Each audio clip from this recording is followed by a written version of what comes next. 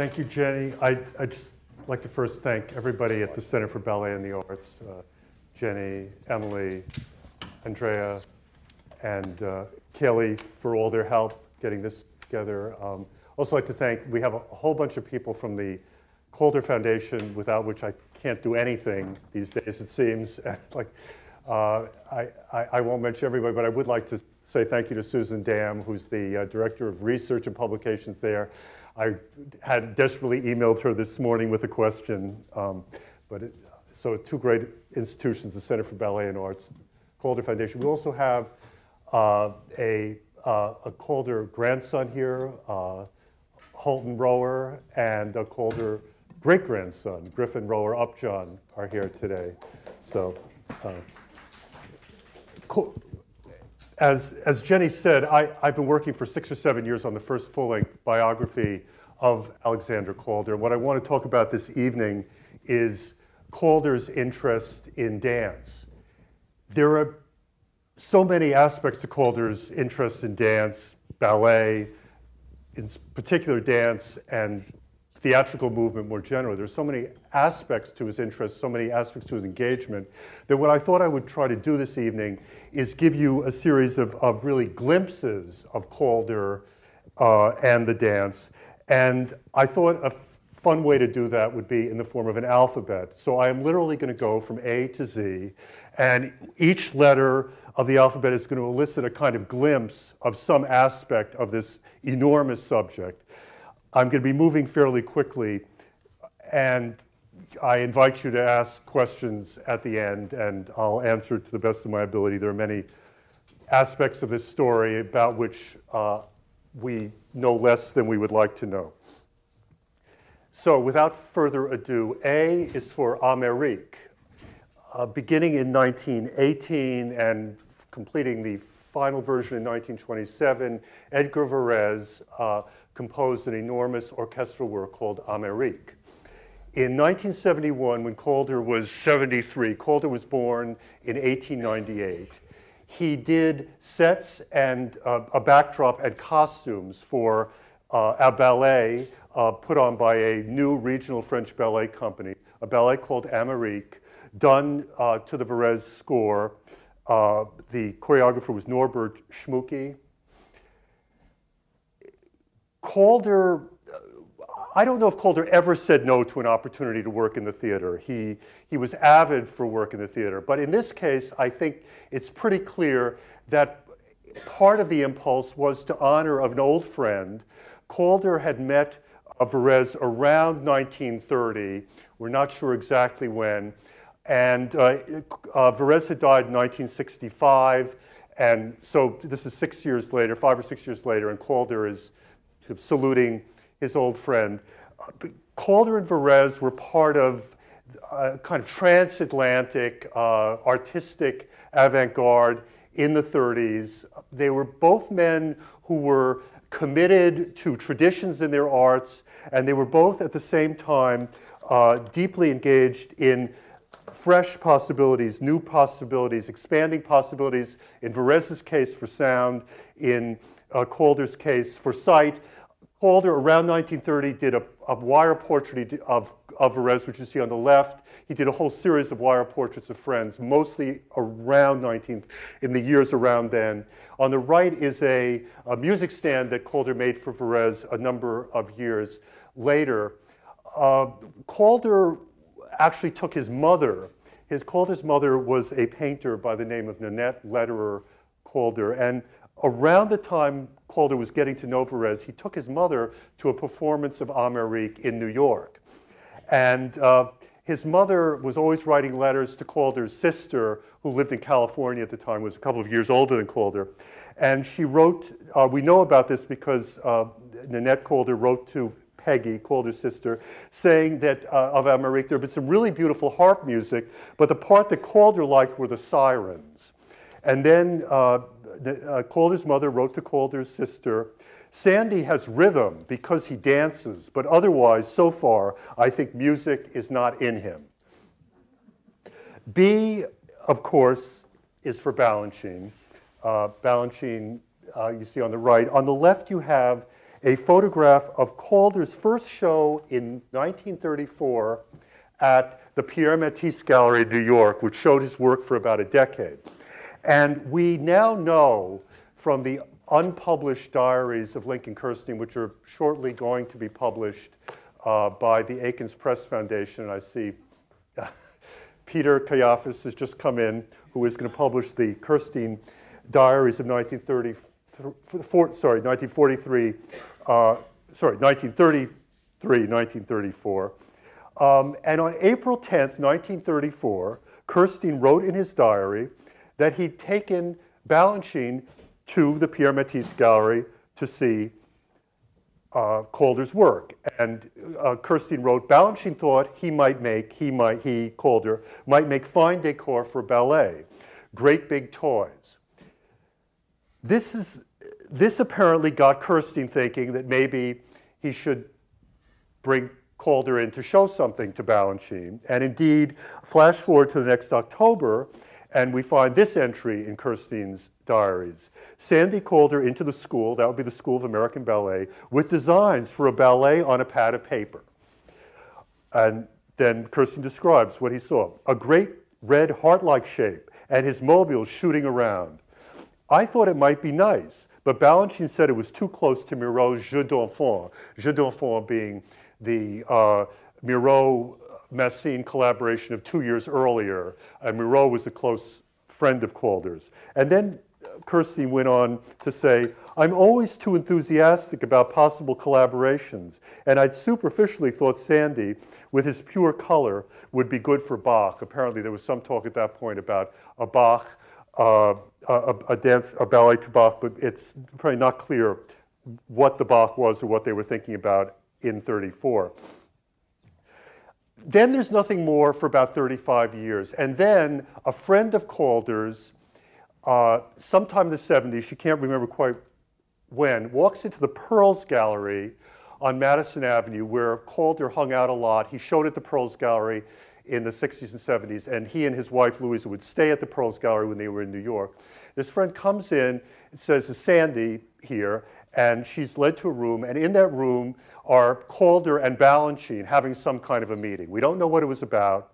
It may have been that Balanchine was thinking about bringing to New York a work that I'll talk about a little later called Work in Progress, a 19-minute ballet without dancers that Calder had created at the Rome Opera House in '68. And apparently Balanchine had some interest in bringing it to New York. So there are these sort of three close encounters, if you will, between Balanchine and Calder, but nothing really ever seems to have come of them. C is for the Charleston. The Charleston climax is, the height of the Charleston is somewhere around 1926. That's the year that Calder, at the age of 28, first goes to Paris. 3 years later, in 1929, he meets on a boat going back to the US a woman named Louisa James, a great niece of Henry James. They are married about a year and a half later, the beginning of 1931. And the Charleston is a helpful vision to keep in mind. This is Josephine Baker dancing the Charleston, to keep in mind when you think about Calder, because I think one of the keys to Calder and to the life that he and Louisa led then for decades and decades is that they are products of the 1920s. And many of the qualities of Calder, the ebullience, the experimental what-the-hell spirit, much of this has its origins, has its core in the 1920s. D is for the dancer and the dance. Calder died in the fall of 1976. And about a month later, there was a memorial service at the Whitney Museum of American Art, where at that time an enormous Calder show was on. And among the people who spoke at the memorial service were Arthur Miller, the playwright, who was a good friend of the Calders from Connecticut, Saul Steinberg, who had become a friend of the Calders immediately when he arrived in America in the 1940s. The Calders, during World War II, Sandy and Louisa were a sort of welcome committee for both people they'd known in Europe, they spent a lot of time in Europe in the 20s and 30s, but also for people they hadn't known, because they had this kind of very cosmopolitan viewpoint. They spoke French. They were at ease with a kind of international experience that was harder for some Americans to understand. So, and along with Steinberg and Miller, another person who spoke at the memorial service in '76 was James Johnson Sweeney, who you see is the second from the left in this photograph. This is a photograph taken in 1943 when Calder had what was really a breakthrough retrospective at the Museum of Modern Art, organized by his friend James Johnson Sweeney, a great curator, critic, and museum director. Calder is to Sweeney's left. To Sweeney's right is the artist Yves Tanguy, and I believe it's Peter Bloom, a painter who was a friend of Calder's from Connecticut, on Calder's left. Calder and Sweeney shared just an enormous amount. They both had spent a lot of time in Paris in the 30s. They were close to a lot of the same people, Miro, Leger, and they shared this sense of being Americans who were also, in a sense, internationalists, in the sense of being people who saw the enterprise of art as something that constantly crossed borders. There is a tape of the memorial service, and there is nothing in the memorial service more extraordinary than Sweeney's words about his old friend. Sweeney had a very deep, dramatic, melodious voice, and when he speaks, it's almost like some kind of Shakespearean oration. And he began and ended his remarks by alluding to William Butler Yeats's Among School Children. And he said at the end, "Though the dancer has gone," that's Calder, "though the dancer has gone, the dance remains. You have left us happiness, not sadness, Sandy. Miss you, we must." E is for Havelock Ellis, who in 1923 published a book called The Dance of Life. On the left you have the frontispiece and title page of a book of random writings by Calder's father, Alexander Sterling Calder, published in 1947, 2 years after Sterling Calder died, by his wife, Ninette Calder. This is a self-portrait by Sterling Calder, who's a very, very elegant, handsome man. People who knew both Sterling and his son, Sandy, always commented that the father was the good-looking one.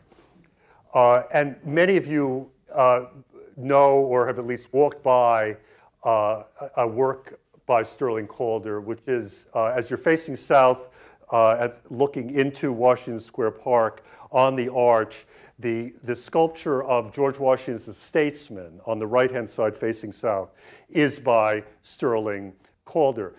As many of you know, both Calder's father, Sterling, and his grandfather were sculptors. His grandfather, Alexander Milne Calder, designed, oversaw, and himself carved many of the sculptures on the Philadelphia City Hall. Sterling Calder was an enormous fan of Havelock Ellis. And in his remarks that are collected in Thoughts of Alexander Sterling Calder, he writes with great enthusiasm about this book, The Dance of Life, which was published in 1923. In 1923, Calder, who spent a number of years after college wandering around the United States not knowing what he wanted to do, he'd been trained as an engineer. In 1923, he comes back to New York. He's decided he's going to be an artist, and he starts studying at the Art Students League, where his father actually taught some. But it seems to me impossible that our Calder, Sandy Calder, did not at least look into and probably read in its entirety The Dance of Life by Havelock Ellis. And this is, I think, an amazing book for anybody who's interested in the dance in the 20th century, because it's a book that basically argues that dance is the key to all the arts. Ellis says, "Dancing and building are the two primary and essential arts. The art of dancing stands at the source of all the arts that express themselves first in the human person. The significance of dancing in the widest sense thus lies in the fact that it is simply an intimate, concrete appeal of a general rhythm, that general rhythm which marks not life only, but the universe." And if you think about the Calder mobile, this great invention of Calder's in the 1930s, the idea of a rhythm, of the rhythm of dancing, which Ellis is saying is the rhythm of the universe, I think this is clearly key to Calder's thinking. F is for the glory folk. In 1958, the first year of the Festival of Two Worlds in Spoleto, Calder was commissioned, partly by a friend of his who we'll come back to a little later, an Italian curator named Giovanni Carandente. He received the commission to do sets for a dance by a man by the name of John Butler, who had earlier worked with Martha Graham, a dance called the Glory Folk. You see here a photograph of a performance of the Glory Folk at Spoleto. And Calder designed for the Glory Folk. The Glory Folk was a kind of Grahamian, it seems, a dance about the American spirit. It's set in the South. It's about worshipers at what Calder described as a shanty-like poor Southern church, and some kind of mystical revelatory experience that they have. And Calder designed the church, which is this stable with these kind of Gothic arch elements, which is basically in red. And then he designed this mobile, which is silver, which is one of a certain group of Calder mobiles, which are not painted, where you have the shining metal left bare. And what is very interesting about this project of the Glory Folk is that it gives us one of a few clues that we have as to ways of thinking about the mobile that Calder himself was reluctant to really get into. Calder's wife, Louisa, once said that Calder was the least symbolic person she'd ever met. Now, mobiles have qualities of the transcendent about them, the astral. Here's this creation of fragmented bits that move around in the air, that seem freed from the earth, that are not nailed down to the ground, that seem to defy gravity. And there is a sense in mobiles of a kind of lightness, a certain kind of transcendence. Calder, by and large, did not want to talk about this kind of thing. But in a letter to his son-in-law, as he was working on this, he refers to the mobile, in parentheses, as revelation. And at the same time, a man working in the New York office of the Spoleto Festival by the name of Chandler Cowles wrote to Calder and said, "I can hardly wait to see the effect of your, quote, Holy Ghost when it reveals itself in Spoleto." And there are then, much later in Calder's career, there are a number of times when people are trying to get him to make mobiles for a church or a cathedral, and there's some back and forth about this. But what we have here, and you can certainly feel it in this production shot, with the dancers reaching up to this thing, as if it is a vision, we have a glimpse of Calder sneakily entertaining the thought of a mobile as suggesting revelation or transcendence or something holy. G is for Martha Graham, seen on the left in a Frontier, her first expedition with Noguchi in 1935. Calder and Noguchi had been good friends in Paris in the late 20s. They were friends in the early 30s. It was one of those friendships that did not last over the years. Noguchi came to be rather jealous of Calder. People don't talk about this very much, but Calder drove certain people crazy because he seemed endlessly cheerful. He did quite well in the world, and he seemed to have a kind of ease about everything. And certain artists got very grumpy about this, Noguchi being one of them. And Arshil Gorky, who knew him in Connecticut, was driven crazy by Calder's good cheer. Although Calder was very kind to Gorky, Gorky found it very hard to deal with Calder. Graham in 1934 and 5, just at the point where she's starting to work with Noguchi, she works with Calder twice. They first do some collaborating at a kind of workshop in the summer of '34. The next summer, they work at Bennington on a dance called Panorama, a Graham dance, which I believe was never shown again. They then, shortly after that, in New York, work together on a work called Horizons. If you read the reviews of these productions, the reviewers, 201, loved Graham's work, and they said, you've got to get this Alexander Calder out of here. It's awful. He's ruining everything. And my feeling is Graham and Calder remained friends for life. And I think she was actually very interested in the experiments that they were involved in together. But I think at some point, I mean, this is close to the beginning of Graham's career, and I think she decides she can't fight the critics. We know not that much about these two collaborations, but we do know that for Panorama, done at Bennington in the summer of '35, Calder devised elements, stage elements, that were actually going to be moved by the dancers as they danced. And I have on the right a photograph of Massine's Ode, choreographed by Massine in Paris. This is one of the later phase of the Ballet Russe, of Diaghilev's Ballet Russe, in 1928, with sets, famous sets by Chelychev.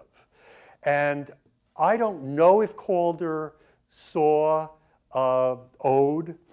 Calder was very sneaky about letting on what he knew and what he didn't. I've come to think more and more that he had read almost everything and he'd seen almost everything. We have only one documented sighting of him at the ballet in Paris, also thanks to Lincoln Kirstein.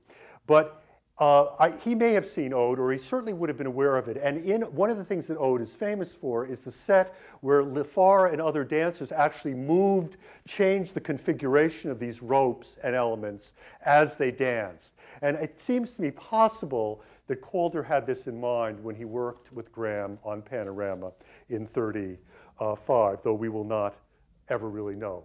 H is for Harvard. You have a young Lincoln Kirstein on the right, and you have Calder on the left around the same time. This is all around 1930, with his little circus. In January 1930, Calder had an exhibit of his wire sculptures at the Harvard Society for Contemporary Art, the legendary organization founded by Lincoln Kirstein, his friend Eddie Warburg, short-lived, but has lived on in memory. Calder went up, he actually made all the wire sculpture when he got up to Harvard. That's how the story is it's told. And he brought his circus, and there was a performance of the circus in Cambridge. Now, by the time that Kirstein wrote about all of this in Mosaic many decades later, Kirstein had become very much against abstract art, and he could not stand Calder by then. He found Calder absolutely impossible. And I think perhaps as a reflection of that, in Mosaic, Kirstein is giving a kind of capsule description of Calder. And in one sentence, he confuses the sculptor father with the sculptor grandfather and says that the bronze sculpture on the top of the Philadelphia City Hall is of Benjamin Franklin when it's of William Penn. And I think all of this was sort of reflected Kirstein's ambivalence about Calder. But at the same time, although Kirstein late in his life was no friend of Calder or Calder's work, he said that Calder's visit to Harvard was among the, quote, few golden hours of the Harvard Society. And of the performance of the circus in Cambridge, he had this to say. He remembered how, and I quote, unforgettably, before the show, before the circus began, with sly, self-deprecating ingenuity, that's Calder, he padded through his audience handing out peanuts. And that Calder, that Kirstein remembered all these decades later, this sort of theatrical moment, I think is a testament to Calder's, that Kirstein remembered this all these years later, I think is a testament to Calder's theatrical chops, to what Kirstein saw and Kirstein, this great connoisseur of all kinds of theater, what he saw as Calder's sense of theater. And I'm sorry, I should have shown you this. These are little fragments of the circus that Calder would have been showing in Cambridge after handing out the peanuts. I is for Charles Ives. As a follow-up to Calder's sets and costumes for Amérique, the same company, French regional company, in 1975 mounted Mobilissimo. If I understand it correctly, they based the costumes on some of the unrealized studies for the costumes for Amérique. This was mounted a year before Calder died. J is for Josephine Baker. Calder said that he never actually saw Baker perform in Paris, but among his earliest wire figure sculptures are the ones of Baker, including the one on the left, which is now lost, is from 1926. This is the year Calder arrived in Paris as a 28-year-old. The one on the right is, we think, from the next year. And I think clearly there's a sense of identification here. Josephine Baker, the unconventional American artist who became a sensation in Paris, who was a sensation in Paris when Calder got there, much as Calder himself would become an American sensation in Paris and eventually all over Europe. K is for Kleist. Many of you know Kleist's great essay on the puppet theater, one of the sort of landmarks of romantic thought about the theater, published in 1811. And on the right, you have the frontispiece of a 20th century edition of the Kleist essay, which happens to have drawings by Stanley William Hayter, the British printmaker who was a great friend of Calder's starting in the 1920s. And on the left, you have Calder, probably in the late 20s, holding a Josephine Baker figure, which is literally a kind of marionette. And I should say that although people nowadays talk about the various figures in the Calder circus in different ways, in the first years that Calder was performing his circus in Paris, almost everybody who wrote about it referred to these figures, which he actually manually moved around, but they were referred to as marionettes or puppets. Kleist, in his essay on the puppet theater, it's really a little short story. The narrator is in a German town, and he notices that a very well-known dancer who's performing seems fascinated by watching a kind of folk puppet theater at a little fairground. And he asks him why, the narrator asks this dancer, why are you so fascinated by this awkward puppet theater? And the dancer says, well, you know, we human dancers, we're too human. We have too many human thoughts and worries and concerns. And there is a purity about a puppet or a marionette, a kind of lack of consciousness which leads to a kind of essentialism. And this is something you find only in puppets or in gods, the dancer says.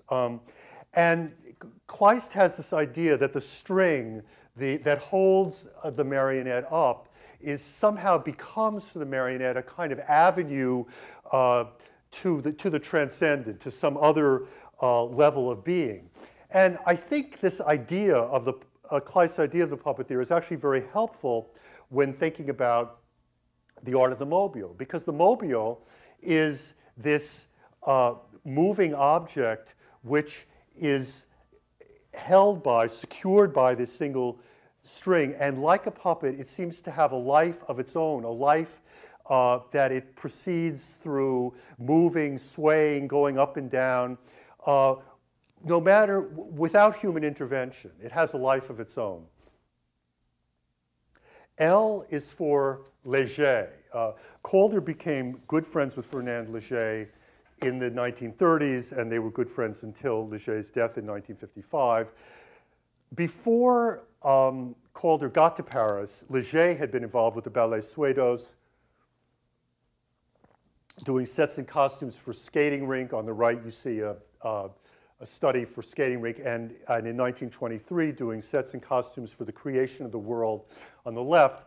I mean, one of the things that made Calder so hungry to work in the theater was that he arrives in Paris in 26 at a time when almost every Parisian artist of a certain note has already been working either for Diaghilev and the Ballet Russe or for the Ballet Suédois or for one of the other smaller companies. And I actually think that particularly Léger's designs for the creation of the world had an impact on Calder's work in 1968 at the Rome Opera House, which we'll talk about in a minute. M is for Massine, Leonide Massine. It could also be for Matisse. There is, around the time that Calder and his wife, in 1933, after basically spending a number of years in France, they come back to establish themselves in America. And there is around this time, in fragmentary comments and letters to various people from Calder, discussions about his going back to Europe. Sometimes it's to London, he's going sometimes to Monte Carlo, to do something with Massine, who's now at this point running, after Diaghilev's death, this is 4 years after Diaghilev's death, running the Ballet Russe de Monte Carlo. It's a beautiful drawing of Massine by Picasso. And on the left, a Matisse, which I'll come to in a minute. We don't exactly know what they were talking about. At some point, Calder says, Massine wants me to come in and fix something up, kind of be a set doctor or something. Calder says, I don't want to do that. It may have been that Calder wanted to fulfill his great dream of doing a ballet without dancers on stage, just with sculptural elements moving, which Massine didn't want. We're not sure. But there's an interesting kind of after story to this, which is, as many of you know, Massine in the early 30s is thinking about what he calls symphonic ballets, ballets where dancers are not relating a narrative so much as kind of they become forces. And in 1939, beginning a year earlier, but he collaborates with Matisse on Rouge et Noir, a ballet in which, if you will, color-coded groups of dancers fill the stage and move across the stage. This is a famous 1937 paper cutout by Matisse, one of the very first of Matisse's paper cutouts, an early study for Rouge et Noir. And it seems to me possible that the kind of thing that Massine and Calder were talking about was a ballet where colors, dancers in certain colors, would reflect or embody forces combating, interacting on stage. N is for 19 minutes. In 1968, Calder fulfilled his lifelong dream of creating what he called a ballet without dancers at the Rome Opera House. His friend Giovanni Carandente, who brought him to Spoleto in '58, really was central in bringing this about. Calder called his ballet without dancers work in progress, salute to James Joyce. He had actually been James Joyce's daughter Lucia's drawing teacher briefly in Paris. Lucia Joyce, of course, as many of you know, danced to some degree. And work in progress is really an extraordinary achievement, seen in Rome about 3 times for a period of about a decade, seen nowhere else in the world. It's an event about creation, I think. It's about the creation of the world. There are some scenes which I won't show you, which are almost Genesis-like with water and the beginning of sea creatures and air and flying creatures. It's also about Calder's own life, his own evolution. He shows large versions of works done in various decades. This is why he said, I should have called it My Life in 19 minutes. And it is also about the evolution and the life of works of art. And he delighted in the idea of putting these enormous mobiles on stage that then move, that take on a life of their own. The sculpture, almost Pygmalion-like, becoming an actor freely acting on stage. there were a number of scenes, about something like a dozen, with curtains dropping between them. One scene consisted of a whole group of cyclists in these wonderful Calder costumes coming on the stage and doing ovals and figure eights. Calder had always been interested in bicycling. In the 20s, when he was in New York, he had done a painting of a bicycle race. And in Paris, in the late 20s, he went everywhere on a bicycle. And he liked to wear sort of loud clothes. He had an orange suit he wore a lot in the late 20s. And there are actually newspaper accounts of him riding around Paris, the American, this kind of heavy, funny-looking, appealing American riding around Paris in his loud orange clothes on a bicycle. And I think this part of Work in Progress was a recollection of that.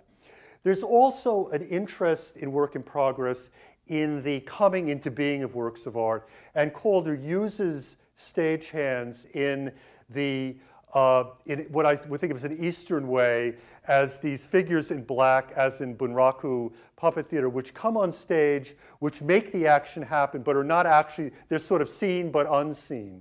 And in one extraordinary scene, this group of stagehands rise from out of the floor, bearing a mobile, and at the same time, a wire comes down from the ceiling. They then attach the mobile to the wire. The mobile begins its movements, and then they leave the stage. And I think this is a kind of metaphor for the act of creation. O is for our examination round his factification, for incamination of work in progress, a book published in Paris in 1929 of essays about James Joyce's Finnegan's Wake, unfinished at the time, known at that time as Work in Progress. The title Calder then uses 35 some odd years later for his Ballet Without Dancers in Rome. One of the essays in this volume is by a writer named Robert McAlmon, who certainly moved in the same circles as Calder in Paris. And his essay is called Mr. Joyce Directs an Irish Word Ballet. And I think one of the things you have to just understand about Paris in the late 20s and early 30s is that ballet, as McAlmon explains, it's kind of a metaphor at this point for the possibilities of art in general. And in his essay, McAlmon talks about how ballet is less inhibited by the demands of meaning than literature, and how this, in turn, kind of can help to precipitate in other kinds of artists a freeing from conventional kinds of meanings. And McAlmon also says, and I think this goes to the comic sense in Calder, he says, good comedy, clowning, pantomime, nonsense, slapstick, drollery does not appeal to the sense of humor by explanation, but by gesture. And that sense of gesture rather than explanation is very important, certainly to Calder's art. P is for Provincetown Players. In 1924, Calder briefly worked as a stagehand at the Provincetown Players in New York, where he worked under the direction of the great theatrical designer Cleon Throckmorton. This is one of Throckmorton's designs for an O'Neill play. There was a great deal of O'Neill premiered at the Provincetown Players. And Throckmorton was known for the dramatic shadow play in his stage pictures. And I think this had a lifelong impact on Calder, who was fascinated by the shadows that mobiles projected. And indeed, we have at least one instance of Calder in a gallery in London using a flashlight to create shadows on the gallery walls. Q is for quartet or pas de quatre. The idea of the quartet, of the pas de quatre, of four dancing together, is one that Calder plays with in the 1930s, which you might say is the most furiously kind of dance-besotted decade in his career. On the left, you have, from 1936, Dancers in Sphere, a mechanized sculpture. This was actually for many years in the collection of Yves Saint Laurent. On the right, you have an enlarged version done in 1961 of a 1938 work called Four Elements. Again, this idea, and these elements each move in a different way. Again, this idea of dancing sculptures which dance together. R is for Roxbury, Connecticut, where the Calders bought a rundown farmhouse not that long after coming back to America in the early 30s. In the 40s and 50s, they had dance parties in Roxbury all the time. And here on the left is a little Calder kind of poster or whatever for one of these parties. The photograph on the right is actually not in Roxbury. It's elsewhere in Connecticut at the house of the collector and curator James Thurl Sobey. On the right, that's Louisa Calder, Calder's wife, playing her beloved accordion, which she loved playing at parties. And you have Calder dancing, doing a high step with a woman who we think is a woman by the name of Margaret French. There don't seem to be any photographs actually of these Calder parties, but the accounts of Calder parties go on and on. The son of good friends of theirs, a guy named Guy Wolfe, the son of Robert and Elizabeth Wolfe, told about when he was just a few years old, going with his parents to a party at the Calders and being sent upstairs to sleep. And he remembered, I think he was 6 at the time. Sorry, I'm having allergies. Apologize for all my tissues here. He remembered waking up at 1:30 in the morning or something and coming down to the living room to find the whole room dancing, drinking, dancing, all these adults like in a kind of insane bacchanalian dance. And he told me about this a couple of years ago. And he, like many people, commented that the Roxbury, the Calder house there in the 50s, it seemed like what people imagined the 1920s had been like. Another wonderful little glimpse of these parties. The Calders became friends with the very young Ellsworth Kelly in France in 1953-54. And then Ellsworth Kelly comes back to America. And Ellsworth Kelly, I think at this point, was a very sober young man. And in 1954, Louisa, Calder's wife, sends a postcard to Ellsworth Kelly. Do you like to dance? We are having a party December 19th with a 3-piece colored orchestra. If you would like to come, we can put you up. Or are you too serious for this sort of nonsense? If you like jazz, this ought to be good. Hope to see you soon. S is for the samba. Never to be forgotten by guests at the Calders parties in Roxbury, the Latin records and the Latin moves and the dancing, the Calders' beloved samba, which had what Calder called a distinctive shuffle, the body gliding sensuously, the arms probably doing something ornamental in the air, the variety of movements that took place simultaneously, perhaps not unlike the movements of a mobile. The samba came into the Calders' world at the end of the 40s, when in 1948 they took their first trip to Brazil. And they loved Brazil, they loved South America, and they loved the samba. In letters, they're always saying to friends down there, would you send us a couple of the new samba records from this year? And all their friends in Connecticut were introduced to the samba by the Calders. And in fact, they went back, and in 1960, they went back specifically for Carnival. It was a year when Carnival was practically rained out, but Calder apparently stood up half the night in the rain watching the dancers. T is for Virgil Thompson. In 1936, Virgil Thompson commissioned Calder to do the sets for a staging of Satie's chamber opera, Socrate, on a triple bill at the Wadsworth Athenaeum in Hartford that also included a work by Balanchine. This is, in a sense, another close encounter. Serenata Magic, which was to music by Mozart, with decor by Chelichev, dance by Filia Dubrovska, an aging ballerina. I think somebody said this was her last role. 5 girls and Lou Christensen, a very young, as many of you know, American dancer. And this is a sketch Calder did of the decor on the right, and there was a reconstruction done of Socrate in 1976, right around the time that Calder died, at the time of the Whitney retrospective, which you see on the left. And this is Calder in a very somber mood, which people sometimes don't give credit for being capable of. The last part of Socrate is 2 excerpts from Plato's dialogue about the death of Socrates.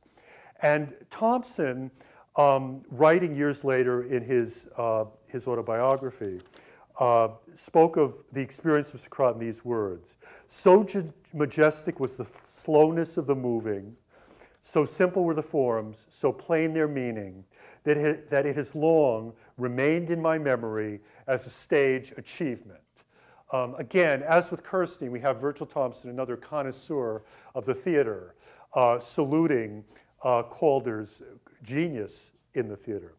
U is for what I'm calling unilateral ballets, ballets done without collaborators or unfulfilled projects. And there are many, many of these in the 1930s. On the left, you have a letter from Calder to his friend Sweeney, in which he has this drawing of what he calls a sort of ballet of mine, where, as you see, you have people on the bottom manipulating elements within a frame. He had set up in his studio at some point, 32, 33, what he called a Mary can ballet with cans. And he comments here, as you see, that Varese, his friend Varese, liked this.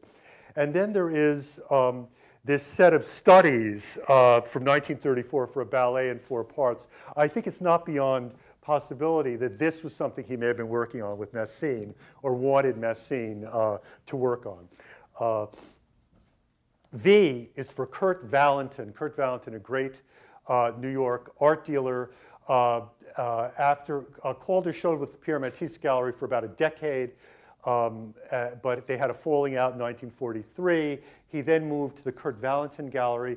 Calder very rarely worked in bronze, which was his for his father, one of the essential media. But he did do, in the mid-40s, at the Kurt Valentin show, he presented a show of works in bronze, like The Dancer from 1944 on the left. And Kurt Valentin was very important in the 40s and 50s, generally in terms of pushing interest in modern sculpture in America. Most dealers in 20th century art tended, certainly in America, to focus on paintings, on two-dimensional works. Valentin made sculpture a specialty, and he was the person, he's generally regarded as the person who brought Degas' sculpture to the attention of a wide public in the 40s and 50s. And I don't think it's beyond possibility that Calder, in creating his Dancer, which is, by the way, this is 3 different parts, and this can actually, or is it 4? I guess four different parts. So that this actually is a bronze mobile you have here.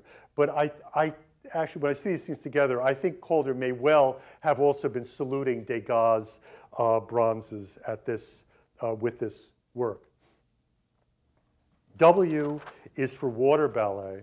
For the 1939 New York World's Fair, Calder received a commission from Consolidated Edison to create a fountain, what he called a water ballet, which was supposed to have syncopated jets of water, which would, in a rhythmic pattern, project in various different directions. This was either very briefly or never executed at the fairground, and if not for all of the run of the fair, for 99% of it, what the water jets were merely jets of water streaming upward.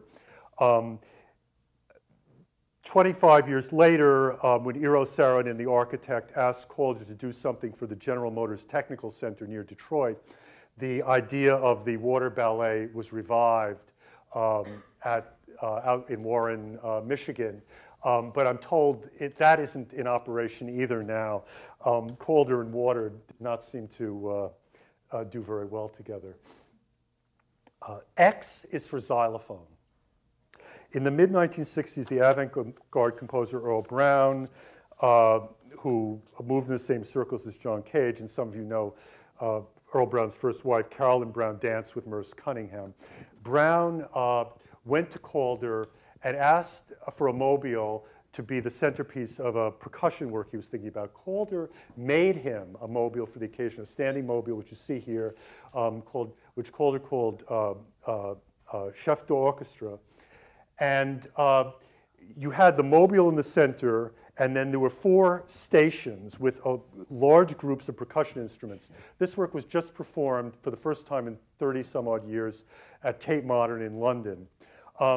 And you have 4 percussionists who stand at these 4 percussion stations, and then at certain points in the piece is about 20 minutes, they move to the mobile and strike the mobile in various ways. And then depending on how the mobile moves, they go back to their stations and play different things in different ways. It's always been slightly unclear to me how exactly this is supposed to work.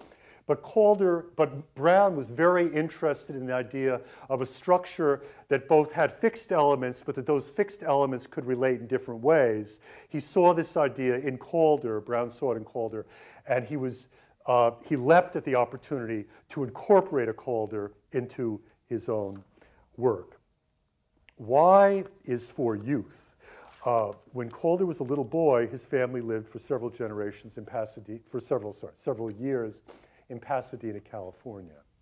And Calder would never forget the pageantry of the Tournament of Roses, the theater of this event, which has all kinds of repercussions and echoes in his work really all through his career. There's a mobile I was just looking at the other day in the Stanford Museum in Palo Alto, California, which is called Chariot, partly a reminiscence of Chariot at the Tournament of Roses.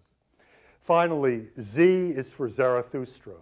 The work you see here is Tightrope from 1936 in a beautiful, very dramatic photograph by Calder's good friend, Herbert Matter.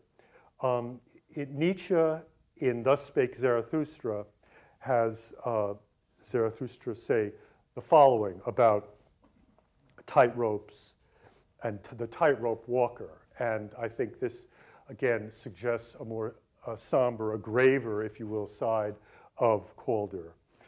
Zarathustra says, "Man is a rope stretched between the animal and the Superman, a rope over an abyss, a dangerous crossing, a dangerous wayfaring, a dangerous looking back, a dangerous trembling and halting. What is great in man is that he is a bridge and not a goal." Thank you very much. Thanks.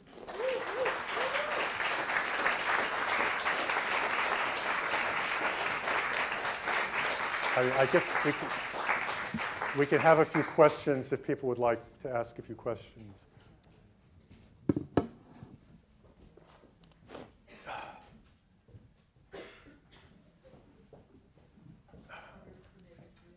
What?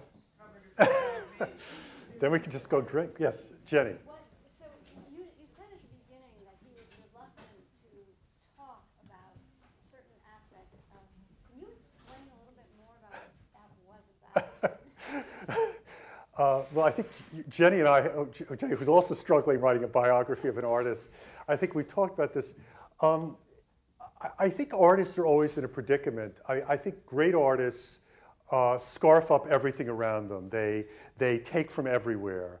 And I think one of the worries that artists have is that if they talk too much about what they've taken from where, people are going to say they're just copycats. And I actually have come to think, after living with Calder for these many years, that he was overly secretive and overly circumspect about how much he knew.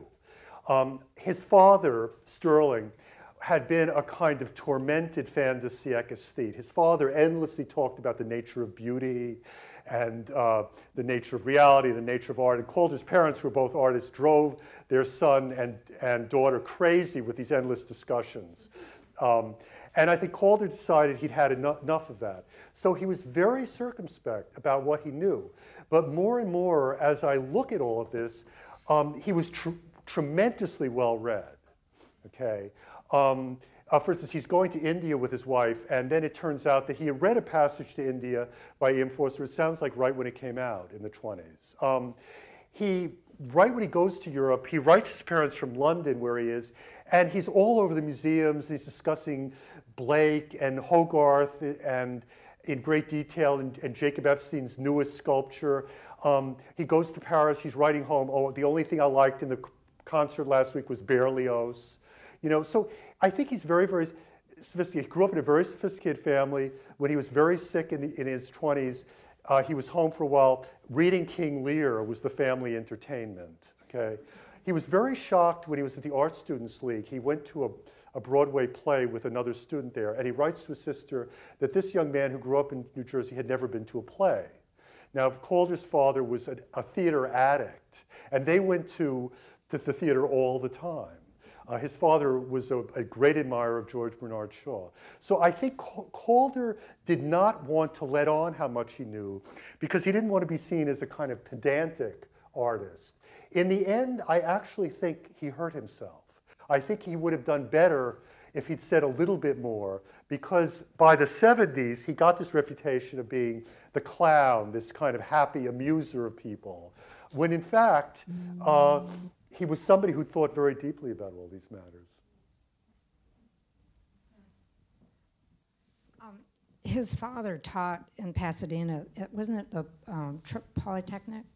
He didn't teach in Pasadena. His father did a mural at what is now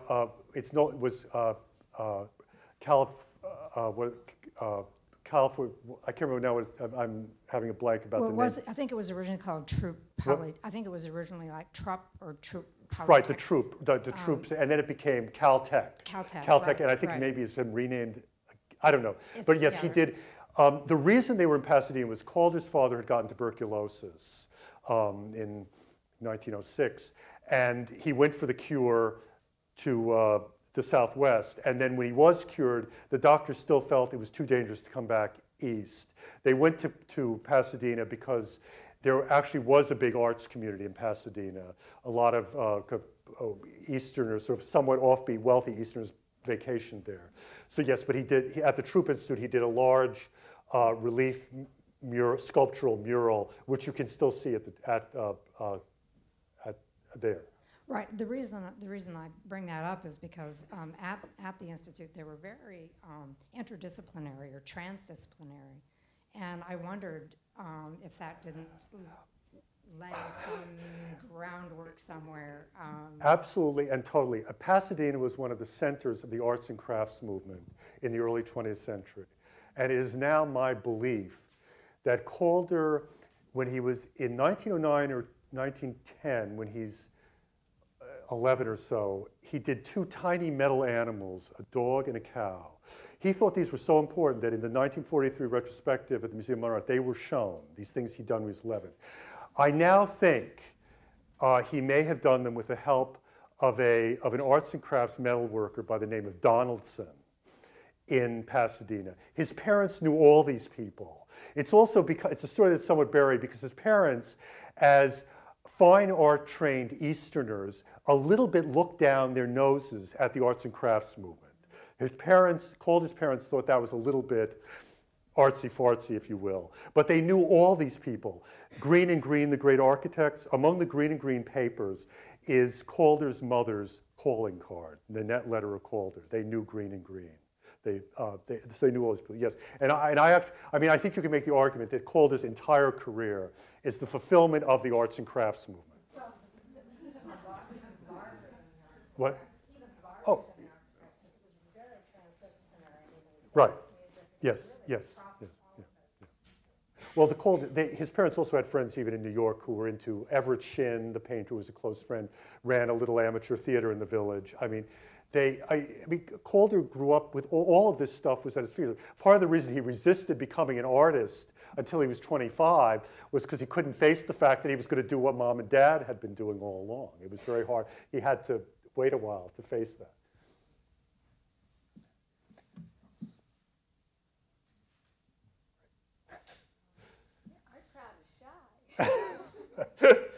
Trilby. I'm just wondering, is there film of work in progress? There is a little bit of film. I don't know if it's on YouTube. Lily, is it on YouTube? What? Yeah, it's on YouTube and on the Yes, and it's not a complete film, but it's fragmentary amateur video. And the reason I didn't show it was I've had too many experiences with these PowerPoint when you have a moving images and you get to the place and then it doesn't work. So anyway, yes, but on YouTube or the Calder Foundation, you can see a little bit of amateur filming, and it's not in the proper order. You kind of have to read the précis of the scenes and everything to put the whole thing together, and then include with that some of his drawings for sets to put the whole thing together. There isn't a complete, though the sets still exist at the Rome Opera House, actually. Anybody else? Okay, Jenny. Can you just talk a little? I mean, this ballet without dancers is of course really interesting to me. So, do we really know what it looked like and what its dramatic arc was, or?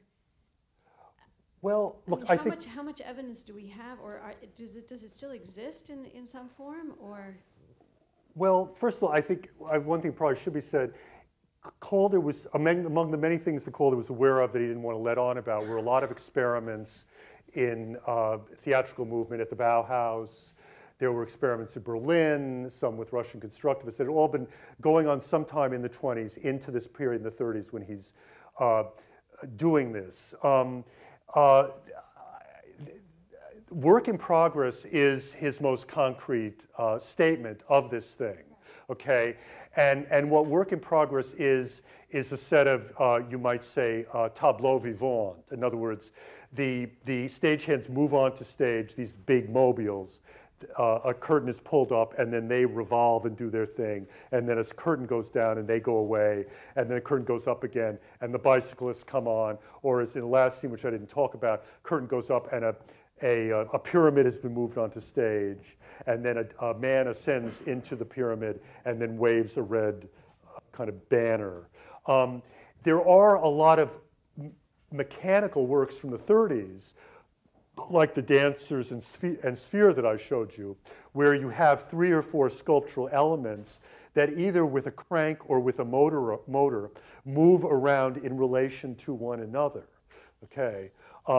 So there was an idea that somehow you could propel elements that would become dancing elements without actual dancers. Or in the case of the first collaboration with Martha Graham, he wants to have dancers dancing and then these sculptural elements propelled by the dancers.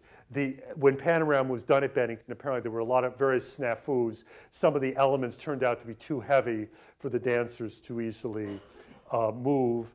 I think probably there are things that could have been done about that, but he just then didn't get the opportunity. So I think it's also, perhaps the answer to your question really is that the great mobiles are ultimately the ballet without dancers. That's what a mobile really was.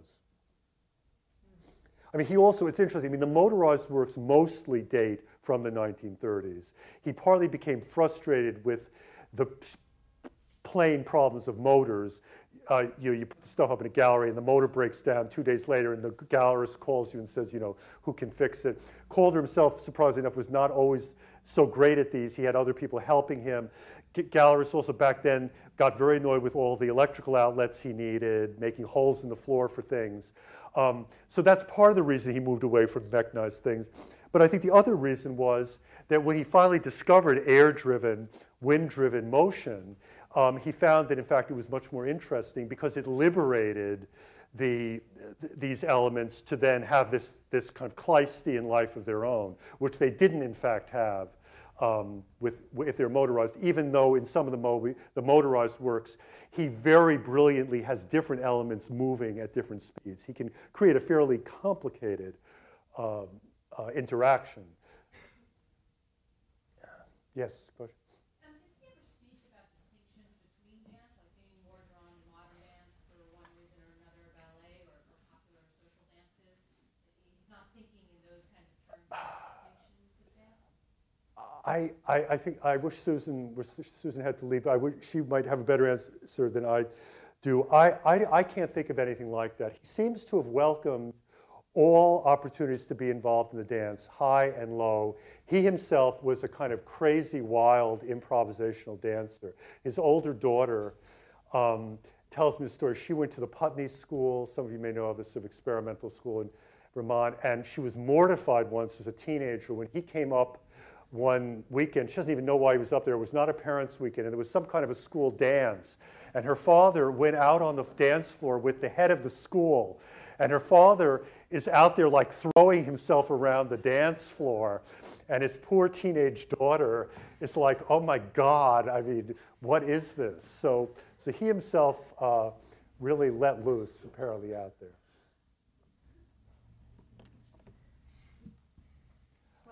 Well, We have one question. Jed, hi. That Hi. was incredible. It's Heather.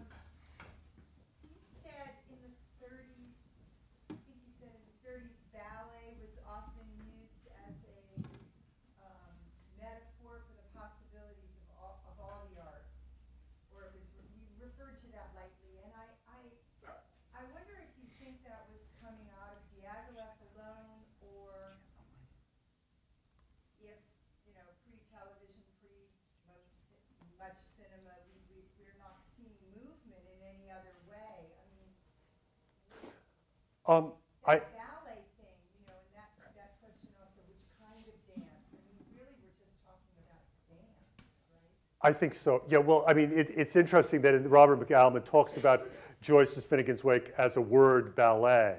But certainly, yes, the broader world of dance, I mean, I think there's a lot of interest now in the idea that you know, the early years of abstract art somehow have various kinds of overlaps with the beginnings of modern dance. And of course, remember, the Ballet Russe was to some significant degree not what we would think of as ballet. A lot of it was more like modern, what we think was modern dance.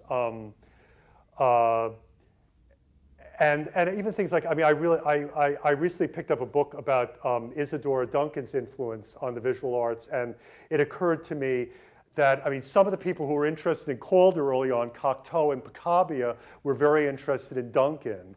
And I think Duncan's experiments with a kind of free movement may be in the background also of Calder. I mean, I think the possibilities of theatrical dancing of various kinds, going from Josephine Baker to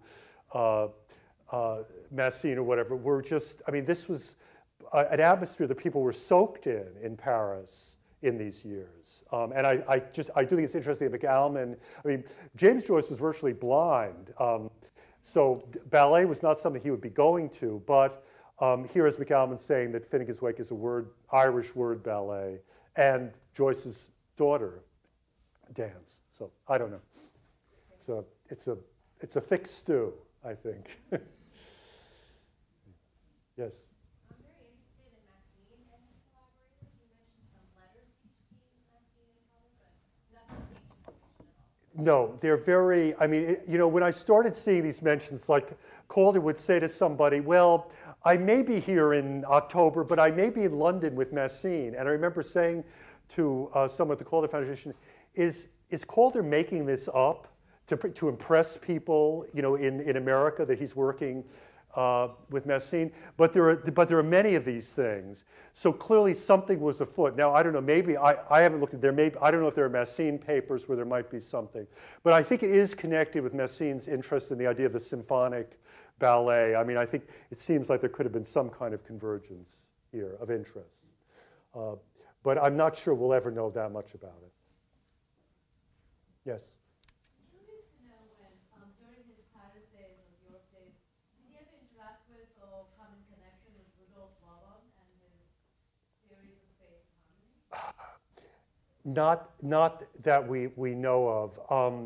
But, you know, I think, I mean, you look at some of the some of the sort of, you know, early dance notations, and which were actually published in Cahiers d'Art, the magazine that everybody looked at. Some of them look awfully like Calder things of one kind or another, these kind of schematic, you know, drawings of figures and figures in motion and interacting. And I think Calder probably saw that stuff. Again, I mean, some of these things are imbibed, I think, semi-consciously. Some of it may have been imbibed quite consciously, and he simply later on was not going to let on. It's very interesting when you look at interviews with Calder. If a newspaper man who knows nothing about the arts goes to see Calder and asks a stupid question, Calder will give the dumbest answers you've ever heard in your entire life. He sounds like an absolute idiot. And I've learned that invariably, if you start reading an interview with Calder and he's saying really interesting things, and it could be about art, or it could be about the political situation in America in the 60s and 70s, where he and his wife were very involved as sort of left liberals. And he'll go into great detail very thoughtfully. And then if you look at who the interviewer is, it turns out to be some well-known French novelist. So if he was talking with somebody intelligent and thoughtful, he really would open up about these things. But if it were just somebody asking dumb questions, he was like, are you kidding? And he would give a dumb answer. Great, that's a good place to Jed, thank you very much. Thank you. Okay. That's all.